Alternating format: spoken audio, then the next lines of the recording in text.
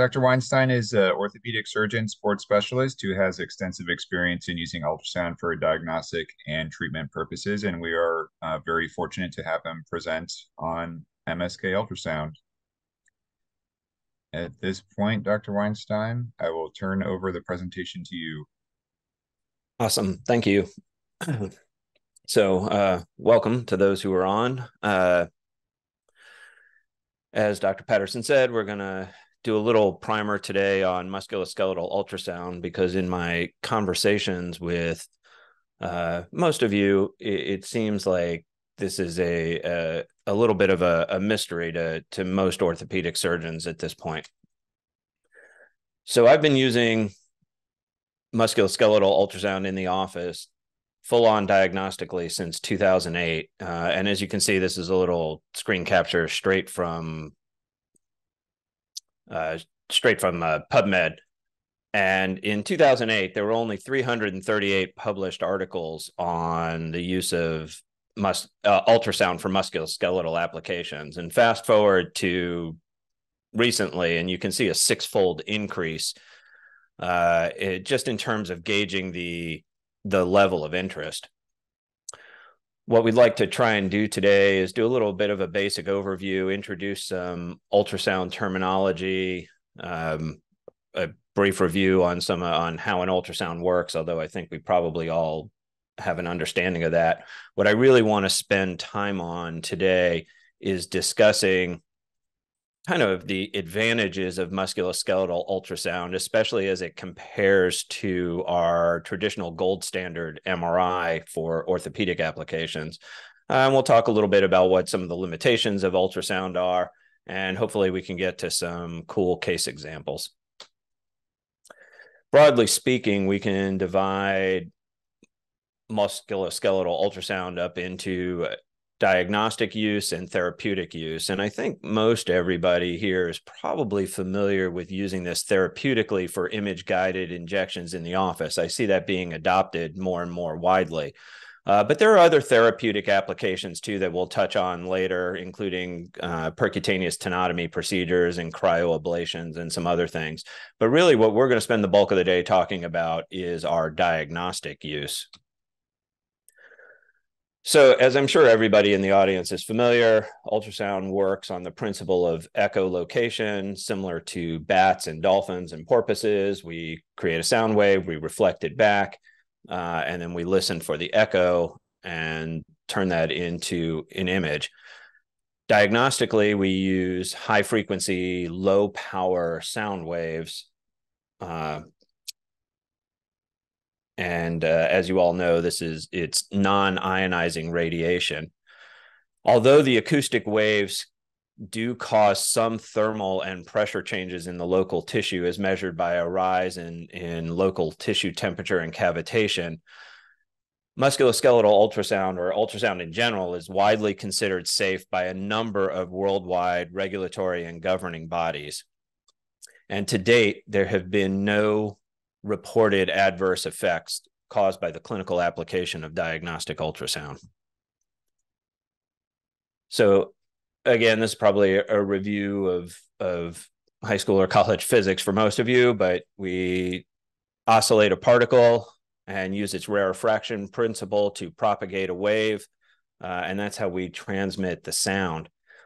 In practical terms, how does the ultrasound work?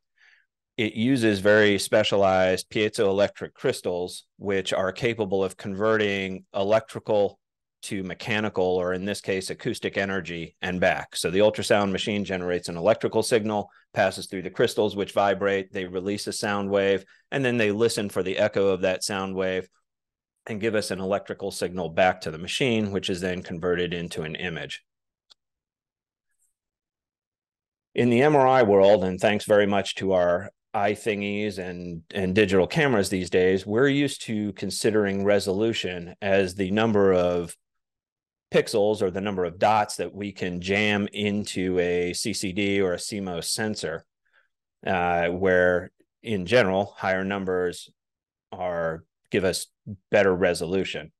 In ultrasound, we tend to revert to the more pure definition of resolution, which is our ability to discriminate between two distinct points. Apologies, this was meant to be demonstrated in sort of a large audience format, but if you're watching a screen, you can probably all clearly see that these are two separate dots. But as I make those dots smaller, we begin to lose our ability to distinguish that these are actually two separate dots. And if you were sitting in the back of an auditorium and you were reaching my age, you'd probably be struggling with seeing that these are in fact two distinct dots. So that's the kind of resolution, or the definition of resolution, that we're talking about for ultrasound. If you look at a modern ultrasound machine, this is what I like to call the anatomy of the ultrasound machine. The probes, or the transducers, are what I consider to be the heart of the machine. This is where the crystals reside, and this is where the electrical signal gets converted into the acoustic wave and back and forth. Obviously, inside the box will be some software, which I would consider the brains, and that's what is able to interpret the returning acoustic and electrical signals and convert them into an image that we can see. And then almost all modern ultrasound machines have some sort of a console which allows for human input and allows us for us to direct the action. The transducer typically has a handle, a body, and a window, and really the take-home point here is just at the tip of it is a focusing lens, and where the piezoelectric crystals live. So for those of you who are fortunate enough to handle a machine, this is actually the expensive part of the machine, is the probe. So we want to take a little care with those, try not to bang them around or drop them, because they're actually one of the bulk of the cost of the ultrasound machine. The transducers themselves come in a wide variety of shapes and configurations.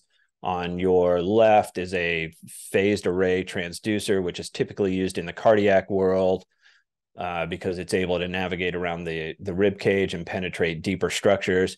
The middle transducer is a linear, or more typically a variable linear high frequency transducer. And this is really where we spend the bulk of the time for musculoskeletal applications. This is a higher frequency probe giving us some higher resolution.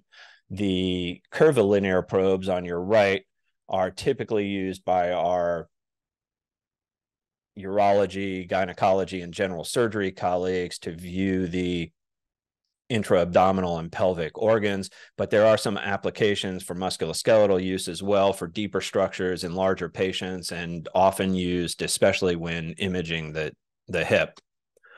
Another highly specialized musculoskeletal probe is this so-called hockey stick probe, which uses super high frequencies and is really good for very superficial structures in the hands and feet. The take home here is that higher frequencies equate to higher resolution, but come at the cost of less depth of penetration. Similarly, lower frequencies equate to lower resolution, but we can get increased tissue penetration. As we all know, sound travels as energy being transferred from one particle to another, and hence it travels better through a denser medium, although it takes more energy to move each particle. And this is why sound travels better underwater than it does through air, as you will all remember from being a kid and swimming in the pool and shouting underwater and having your buddy hear it all the way on the other end. Unfortunately, in clinical application, we can't perform ultrasounds underwater. And so we have to find some transmission medium to help us propagate the sound waves. Most typically, we'll use an ultrasound jelly as a sort of substitute for a water medium. You can also use what we call these semi-solid standoff pads, and they work great for irregularly contoured body parts such as the hands and feet. And if all else fails, you can run down to Walgreens and grab any sort of soluble medium.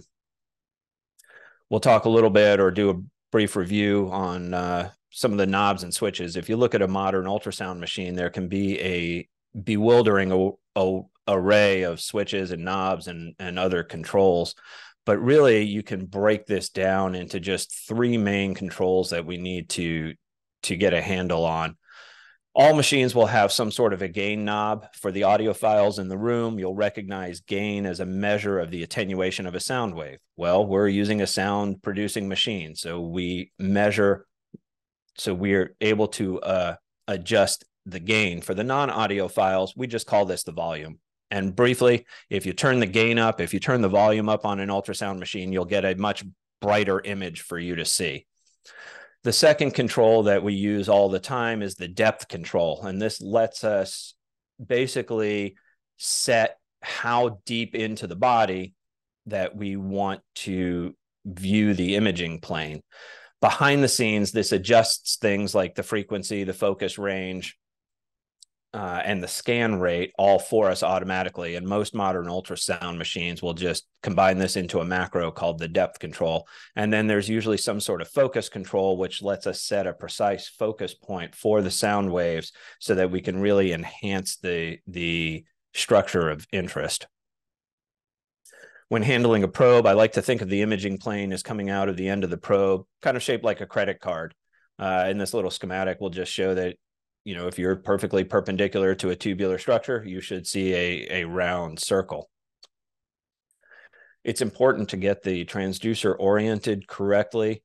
As you can see here in the two middle images, you will get the best echo return when the probe is perpendicular, not to the skin or the body surface, but to the tissue of interest. And that's an important feature in optimizing your ultrasound image and in really being able to see the structure of interest.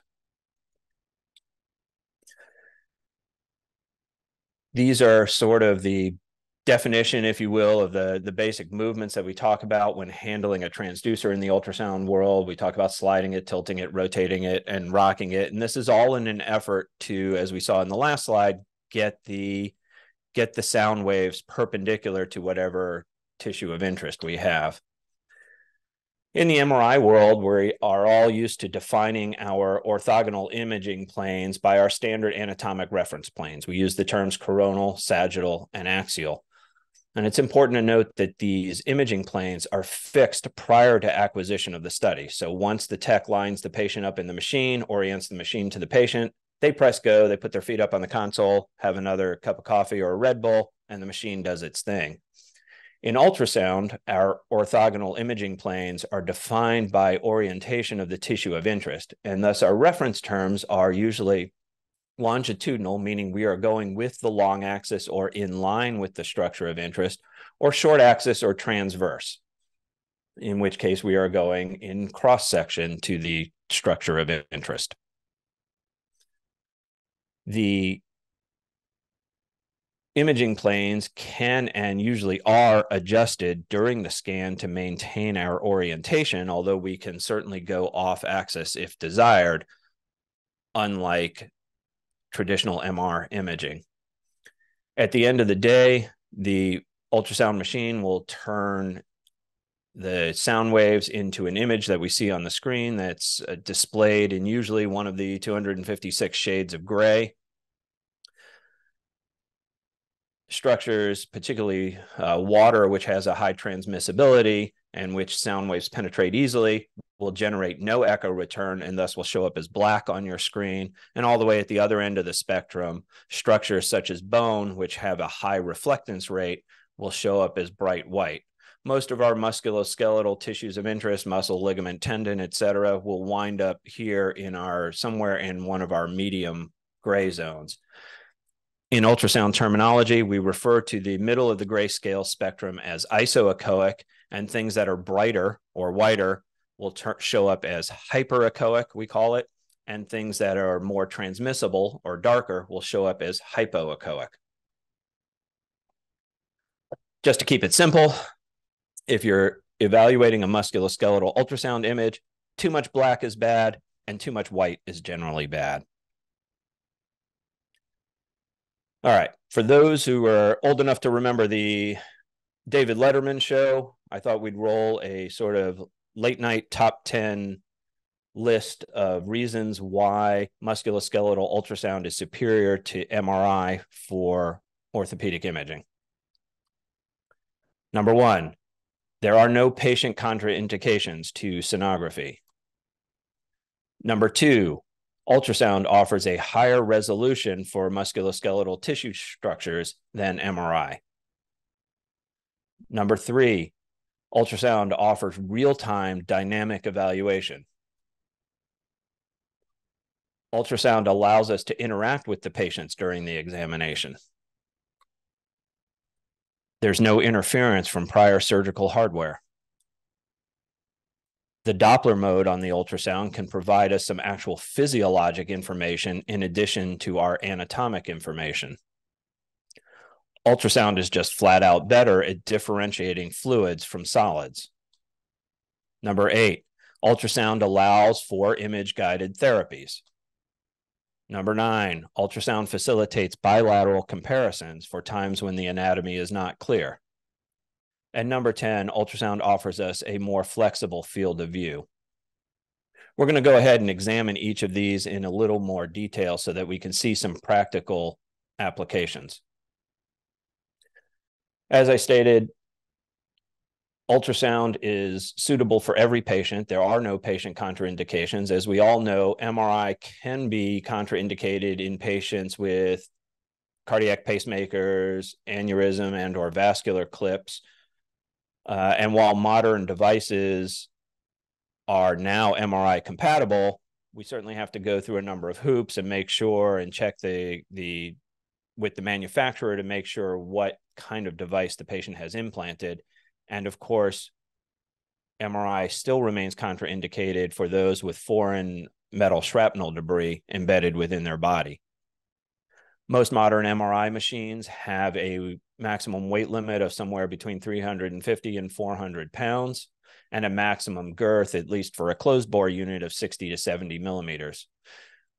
With ultrasound, we see no issues with claustrophobia since the exam is performed in a typical standard office examination room.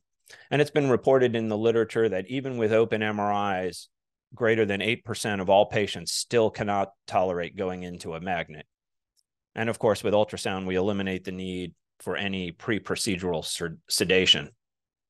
Ultrasounds are generally considered a more comfortable study. The patient assumes a relaxed sitting or supine posture, and we can avoid any sort of prolonged immobilization, i.e., they don't have to listen to a tech yelling at them for 45 minutes to hold still, don't breathe. In addition, and I want to really emphasize this point, the patient is able to interact and engage with the sonographer during the exam. This alone helps keep them relaxed and comfortable and helps ensure that we get the study that we desire. And at least in the shoulder world, numerous studies have shown that if you ask the patients, they much prefer to have a musculoskeletal ultrasound to an MRI. Advantage number 2, ultrasound offers a higher resolution for musculoskeletal tissues than MRI. The axial resolution of a 10 megahertz probe, ultrasound probe, which is a very middle of the road probe. Remember, higher frequencies are higher resolution, and this is a very middle of the road probe. The resolution of that probe is about 150 microns. Remember, as we're discussing resolution, our ability to discriminate 2 points, we measure it like a golf score, where shooting lower is better. A typical 1.5 Tesla scanner using our standard image acquisition parameters typically yields a resolution about 3-fold higher than that of the ultrasound. Even with a 3T magnet, we can only get the resolution down to about 250 to 300 microns. So we're still double the range of the ultrasound. And that's going to come with a penalty of higher acoustic noise, even in our 3T magnets. And I'll throw out a word of caution for most of you when dealing with 3T magnets, because most of our imaging centers spend that bandwidth on decreasing the acquisition time rather than providing the higher quality images. So what we're really getting back is a 1.5 Tesla image, and the patient got a 45-minute scan instead of an hour-and-a-half scan, and the imaging center got 2/3 more patients throughput for the day. That higher resolution, I think, is ideal for tendon, ligament, nerve, and other vascular structures. And if you look closely, the echo architecture that you see on the screen can resemble actual tissue histology. If we look on your left is an image of a distal Achilles tendon inserting onto the calcaneus. The head is off to the left of your screen. Obviously, the bottom of the foot is off to the right. We can see the Achilles tendon here. We can see the streaky fibrillar nature of a relatively healthy Achilles tendon. And if you squint just a little bit, you can imagine that this looks like the dreaded tissue histology slides that we all remember from medical school. As another example, let's look at a median nerve in cross-section as it crosses the carpal canal. On the left is both a histologic specimen and, of course, a schematic cross-section. And again, we can see that the ultrasound image really resembles what we're expecting to find. We have the epineurium. As you can see here, we can see the individual fascicles, and we can even see some of the individual nerve bundles or nerve fibers within those fascicles. And this gives us a typical ultrasound appearance that we call a honeycombed appearance. Ultrasound is also much better at detecting tiny calcifications, even versus traditional plain films, and is much better at detecting foreign bodies that have been shown that even when we see a foreign body on an ultrasound and we go back and point it out to the radiologist, we still can't find it on an MRI. And here's an example of a 40-year-old right-hand dominant female malpractice attorney came in to me with a 6-month history of right lateral elbow pain. She was treated for several months before she got to me with physical therapy, bracing, and even a corticosteroid injection. You can see her plain films are completely unremarkable. But if we look at the ultrasound images on your right, we can see a not so tiny calcification here within the origin of the common extensor tendons. She went on to be treated with a percutaneous tenotomy type procedure, a so-called 10X procedure, and 12 weeks later came in with complete resolution of her symptoms. Ultrasound allows for us to perform a real-time dynamic evaluation. As we all know, MRI is a highly static exam, and in fact, our image quality is degraded significantly by motion artifacts. However, many musculoskeletal abnormalities are not present at rest. Patients come in and they complain of pain, clicking, and they tell you how many times, hey doc, it hurts when I do this, or you can see this lump when I move in this certain direction. Well, you can't replicate that in an MRI scanner, but we can in a live dynamic ultrasound. In addition, many orthopedic diagnoses implicitly require dynamic motion. When we talk about impingement, whether at the hip or the shoulder or the ankle, that inherently implies some motion path causing a conflict. Similarly, with our diagnosis of snapping hips, tendons, and or nerve subluxations. That dynamic capability also allows us under ultrasound to perform radiographic stress views. Here's an example in the shoulder. So this is a humerus. We can see the shaft of the humerus coming down. This is our greater tuberosity, and you can just start to see the humeral head here. This is the lateral margin of our acromion, and you can see the deltoid attachment coming off that acromion.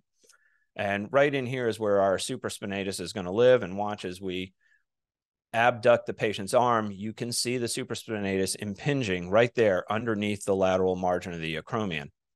Similarly, in a little bit different view, we have the anterolateral corner of the acromion here. We have the coracoid process here, and you can see a well-defined CA ligament running between them. Underneath here is our humeral head.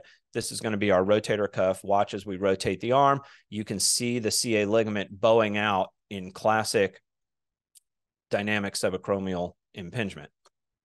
Another quick example in the hip, and just for orientation, this is the femoral head, whereas we're coming out to the neck. This is the capsule of the hip joint, and just as a side point, we can really appreciate just how far down the neck the capsule comes, differentiating intracapsular from extracapsular hip fractures. But the point on this is to show you,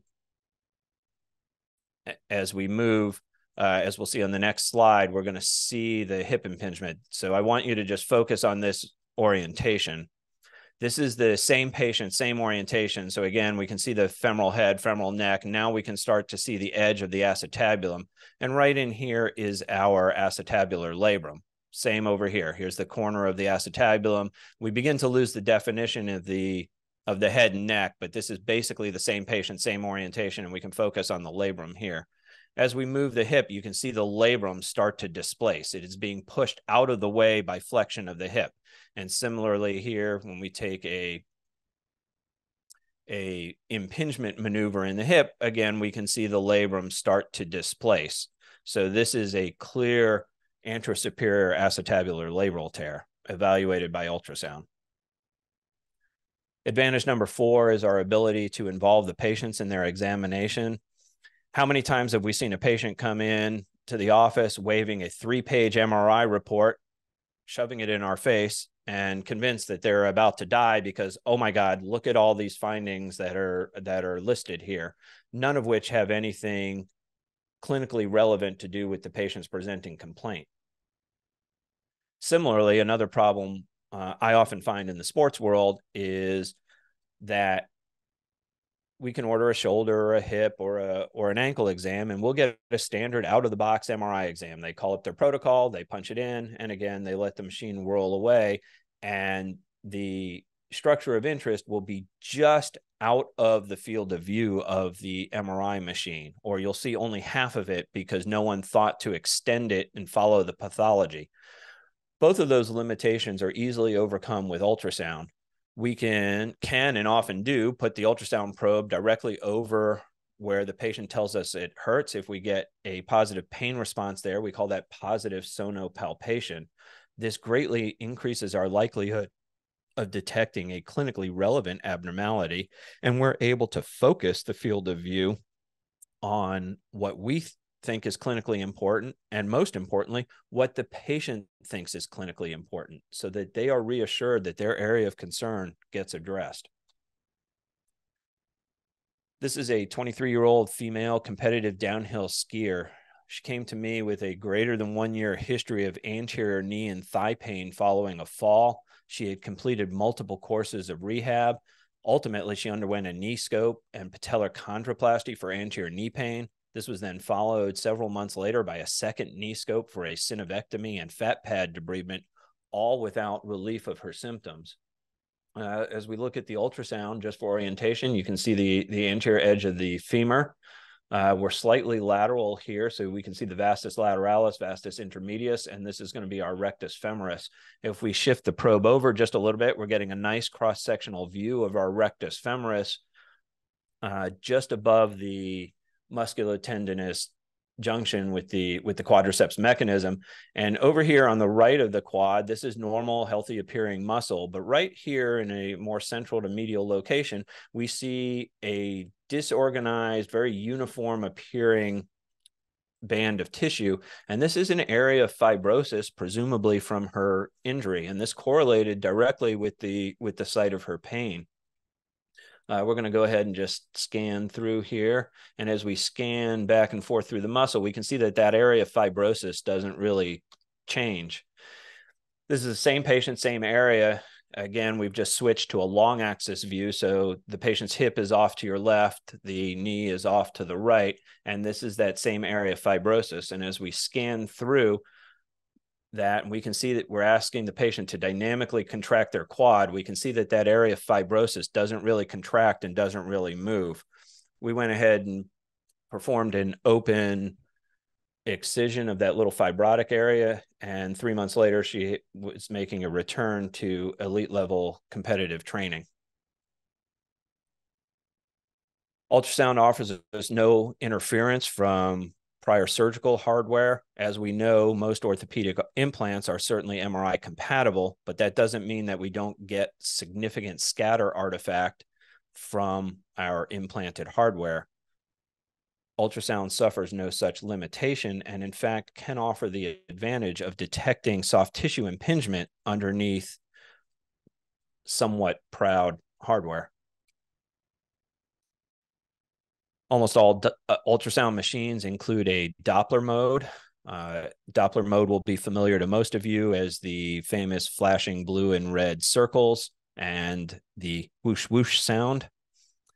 That Doppler imaging provides a true vector for flow information, meaning it gives us both a magnitude and direction to the flow. In musculoskeletal applications, we mostly use what we call power Doppler mode, in which we sacrifice the directionality in order to increase the sensitivity for detecting the and identifying the magnitude of flow. This makes it much more sensitive. That so-called hyperemia can give us clues to increased biologic activity in conditions such as our inflammatory arthritides. It can help differentiate an acute bursitis. It helps differentiate chronic tendinopathy from an acute tendinitis, and is even useful in the detection of an active infection. Advantage number 7, ultrasonography is just flat out better at differentiating cystic from solid lesions. We've all seen MRIs come back with bright T2 signal and a diagnosis of a simple cyst, only to try and aspirate it and either get no material out, or worse, to get blood back from a highly synovialized or vascular malformation. On ultrasound, we can see the internal structure, and we can use our Doppler mode to see whether there's internal septations. We can identify whether it's truly free fluid or more of a gelatinous cystic material, and to identify whether, in fact, the lesion may be something like an AVM, which you want to obviously avoid sticking a needle in. Ultrasound can certainly be used for guiding real-time therapeutic interventions. Under direct ultrasound imaging guidance, this gives us a certainty of hitting our intended target while allowing us to avoid adjacent neurovascular structures. It helps to avoid overpenetration, i.e., we can avoid bouncing the needle off the tendon or bone. We can avoid dry taps from those septated fluid collections. And it also allows for the guidance of some innovative treatments, such as our percutaneous needle tenotomies, our so-called 10Xs or 10 jets. It allows us to lavage large calcific lesions, particularly in the shoulder, and newer applications allow for the sclerosis or cryoablation, particularly of the peripatellar nerves for refractory anterior knee pain.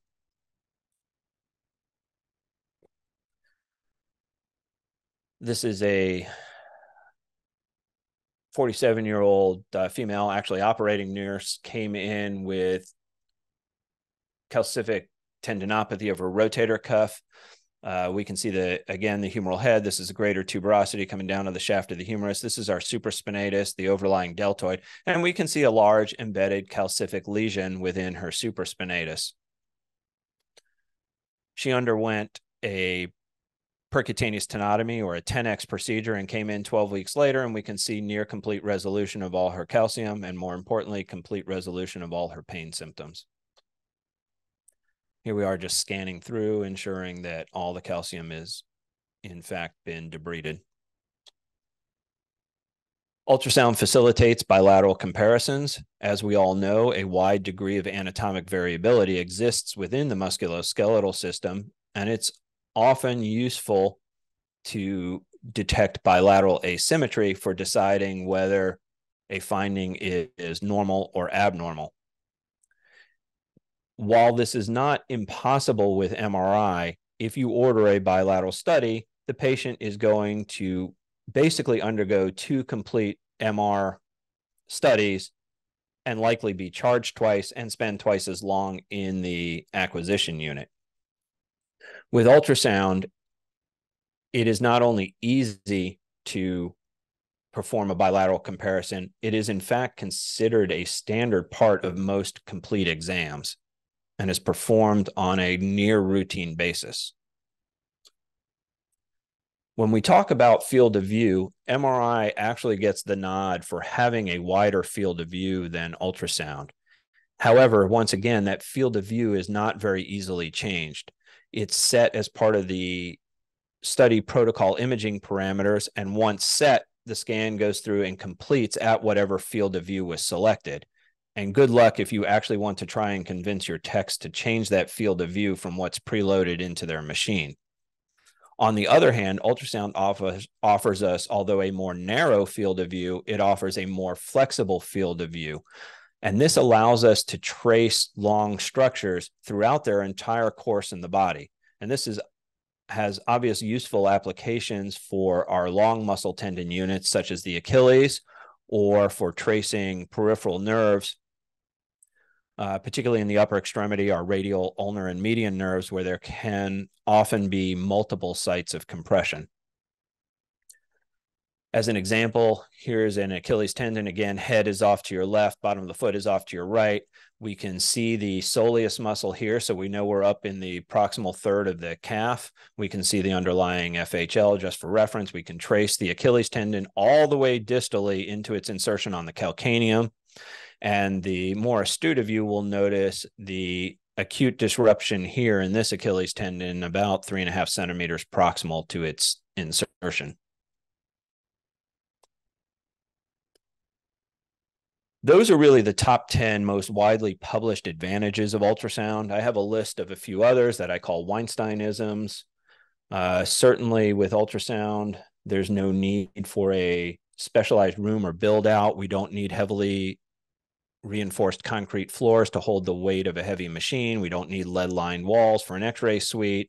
We don't need a metal-free environment for an in-house MRI.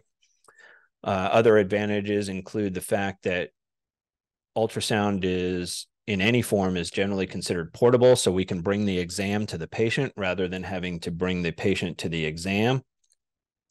Ultrasound is certainly a lower cost modality. It uses far less electricity. There's less ownership cost to get into ultrasound, and this translates to overall less cost to both the health system and the patient.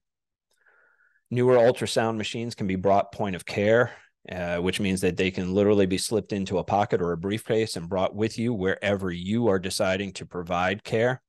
Ultrasound offers a quicker scan time. Most MRI scans will take somewhere between 45 minutes and an hour and a half for routine musculoskeletal applications. We can perform a complete musculoskeletal ultrasound of most body parts, including our bilateral comparisons, in about 20 to 25 minutes, which means if you add on a simultaneous physician visit with that, we're getting the whole patient encounter done in less time than it takes to get a typical MRI. For musculoskeletal applications, there's no special prep for the ultrasound. They don't particularly need to be fasting. It doesn't matter whether they have a full or an empty bladder. There's no contrast. There's no pre-imaging blood work to be performed. And as I previously alluded to, if so desired, one can perform the exam and the physician follow-up in the same office visit setting. There are some limitations to ultrasound, and the most frequently cited is certainly that ultrasound is very operator dependent. It really depends on a good and skilled technician or sonographer to be able to optimize the image and be able to understand what it is we're looking for and bring that out. As we saw earlier in the presentation, you have to be able to get that probe oriented 90 degrees to the structure of interest, not just to the skin. You have to understand your anatomy and be able to follow a structure from proximal to distal or from origin to insertion. Secondly, while there are no patient contraindications to ultrasound, there is just a limited amount of energy available, and that makes it difficult to penetrate to some of the deeper structures in our more morbidly obese patients. Doesn't mean we can't try. It just means we will start to suffer some degraded image quality. Ultrasound cannot penetrate bone, so this provides us no ability to see intraosseous structures, and it limits our ability to view intra-articularly, as the internal joint structures are often blocked by the bony architecture. However, that same limitation also makes it very highly sensitive for cortical fractures. And in other industries, they routinely use ultrasounds to look for fatigue cracks in metal welds, such as in aluminum aircraft frames or steel submarine hulls. And we can use this same property to be very highly sensitive, almost on the order of a CAT scan, for detecting cortical fractures. Patients are obviously built differently, and that offers them a differing tissue impedance. This means that the same settings on the machine, on the ultrasound machine, may yield different imaging qualities. And again, this comes back to requiring our ultrasonographers and our technicians to recognize this and alter the machine settings on the fly, real time, as we're doing the exam, to help us optimize that imaging. In addition, ultrasound suffers from what we call anisotropy. This is a finding that's most obvious with tendons and ligaments being caused by the highly ordered parallel pattern of the collagen fibers.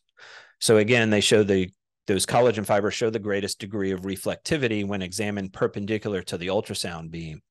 Anisotropy, therefore, occurs when the ultrasound beam is not perpendicular to that fibrillar structure, resulting in the absence of specular reflectors and an artifactual hypoechoic to anechoic appearance.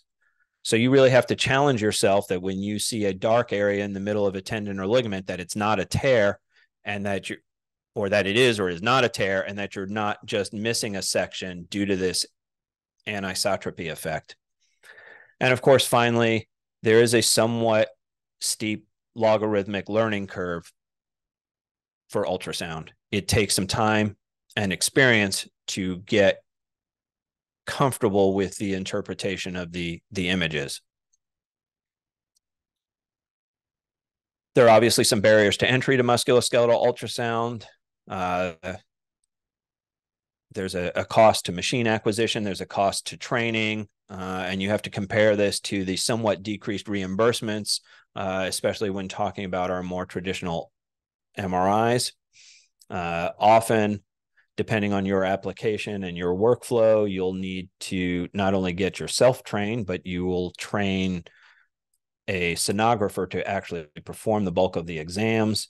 They do take some time. They take some time on your part for implementation. And of course, there's some archival issues with the images, although I would say most of us are probably have access to some sort of PACS system these days, really minimizing our storage issue.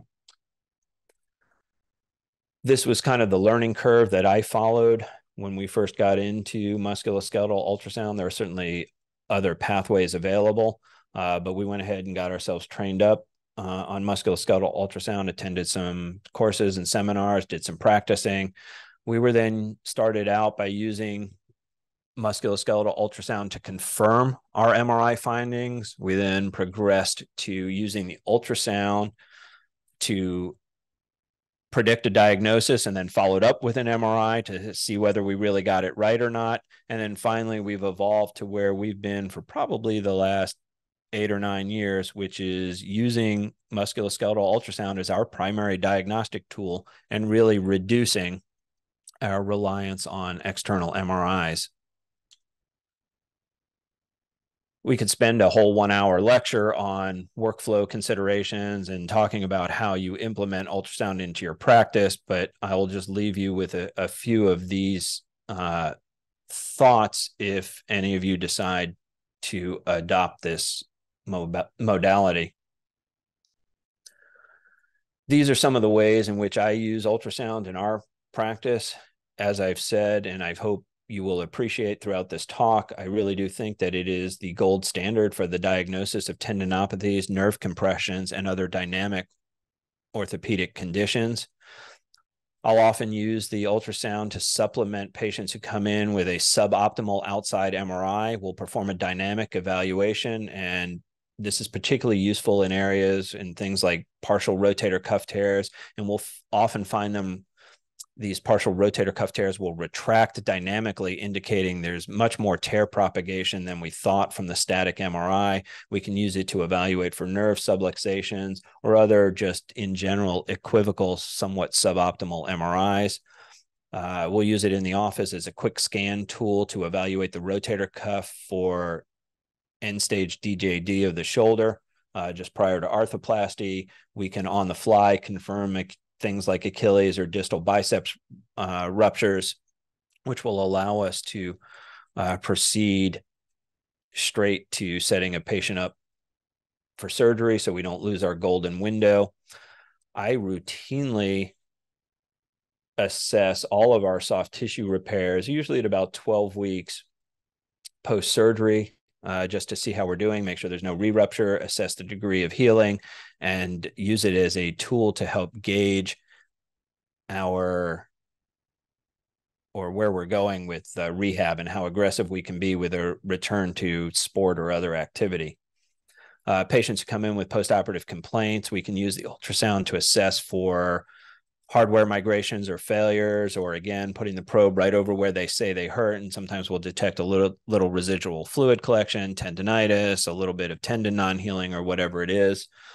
We use it clinically to perform stress radiography, particularly for evaluation of the ulnar collateral ligament in the elbow or the hip labrum, as we saw in that example earlier. And of course, I think like most of you, we use it routinely in the office to guide our therapeutic aspirations and injections.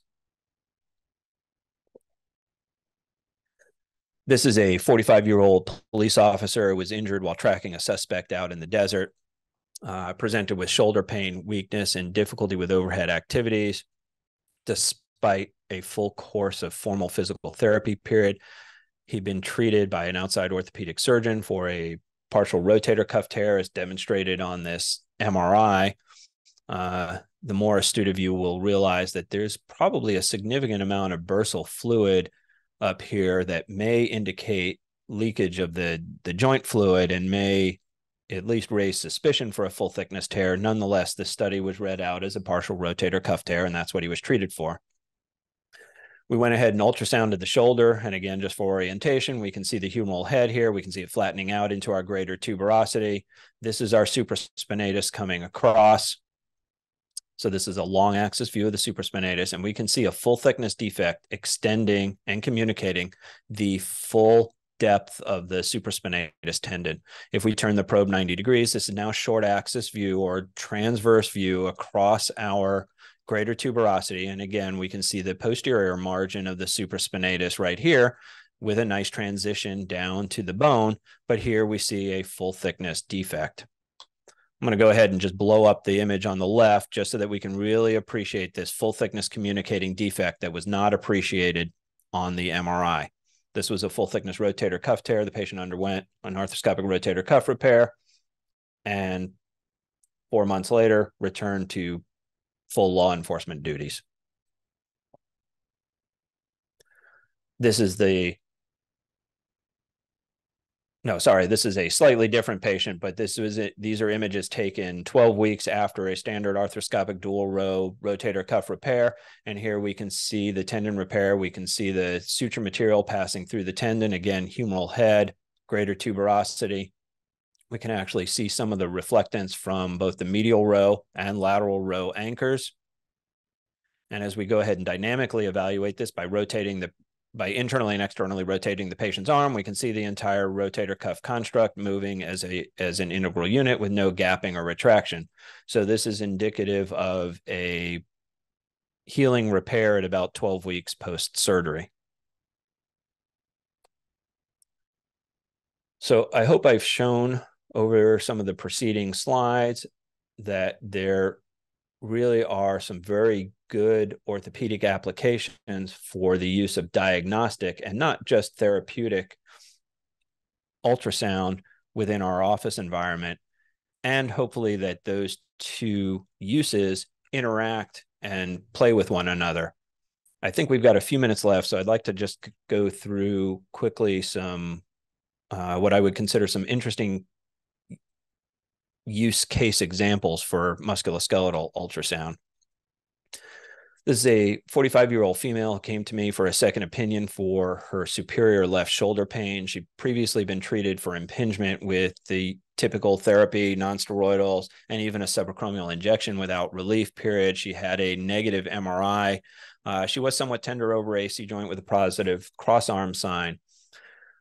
So again, here we are. Medial is off to your left, lateral is off to your right. So we can see the clavicle. This is the distal clavicle, and this is the margin of the acromion. So this is our AC joint. We can see that there is some distension and tenting to the capsule of the AC joint right here. But most importantly, we can see this hyperechoic structure. This represents a torn intra-articular disc. So this patient had a tear of the AC joint disc that was causing all her symptoms that was not appreciated on her MRI. We put the power Doppler on, and you can see there's some hyperemia or increased signal flow right here within the joint. This indicates that there's an active process, that there's some active inflammation, and this correlates with the patient's pain. We went ahead and guided an injection right into the AC joint. You can see the needle entering, you can see it penetrating the capsule, and you can even see the acoustic reverberations from the injectate going in. She got 6 weeks of complete relief following that diagnostic and somewhat therapeutic injection, and then ultimately underwent an arthroscopic distal clavicle excision with complete resolution of her symptoms. This is a 49-year-old female operating room nurse, was actually injured at work while transferring a patient from the OR table back onto the stretcher. She came in with complaints of just constant, unrelenting shoulder pain. Again, she'd been previously treated prior to the time I saw her, treated for impingement with physical therapy, nonsteroidals, and again, a subacromial injection, all without relief period. She had a negative MRI and even ultimately underwent a negative MR arthrogram. And we can see the ultrasound findings confirm that. Again, we have our humeral head, greater tuberosity, supraspinatus, so far looking good. What we're going to focus in here now, and again, as you can see, medial is off to your left, lateral off to your right. So we can just start to see the margin of the humeral head. We can see the glenoid. And as we come out here to the scapular body, what we're going to focus in on right here is the suprascapular notch. So maintaining this orientation, we're just going to optimize the image to view our suprascapular notch right here. So again, humerus out this way, glenoid is about right here, and medially is this way. So we can see the floor of the suprascapular notch. We can see the transverse scapular ligament, and we can see this medium-sized calcification within the suprascapular notch, causing compression of the suprascapular nerve, pressing it right up against the floor and wall of the suprascapular notch. She underwent an arthroscopic suprascapular nerve release, and in fact, literally called me the day after her procedure to tell me that all of her shoulder pain was completely resolved.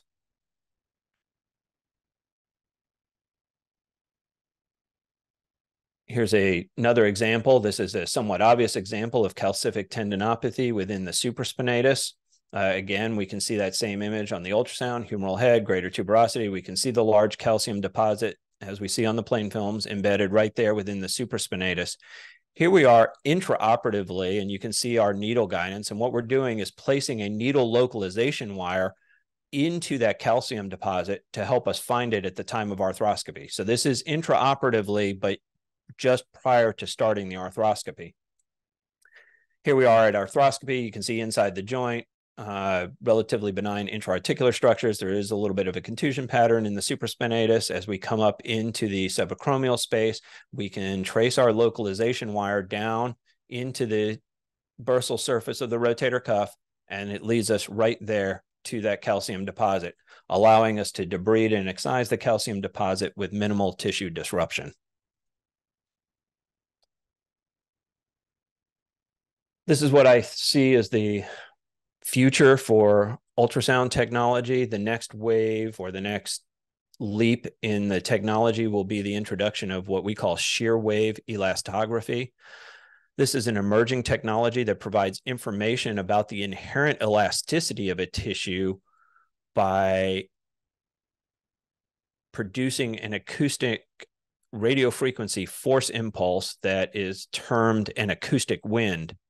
This generates transversely oriented shear waves propagating through the surrounding tissues.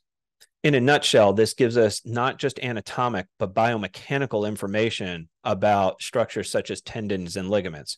So we can determine not only are they anatomically intact, but we can see really whether it's healthy tissue or not and what its overall elasticity is. The next frontier, and we can see this already happening, is the emergence of what we call point of care ultrasound machines, POCUS, point of care ultrasound machines. These are little devices that can be connected to our eye thingies, or even just small handheld units, again, that we can carry around with us, slip in our briefcases or even our pockets in some cases, and take with us wherever we go, wherever our point of care may be. No less than the New York Times has termed ultrasound to become the 22nd century stethoscope. And they predict that in the future, medical trainees and medical students will just be given a point of care ultrasound rather than the more traditional stethoscope that we all grew up with. So I think that concludes our little primer on musculoskeletal ultrasound. If anybody's still awake, I'm happy to stick around for a few minutes and answer any questions.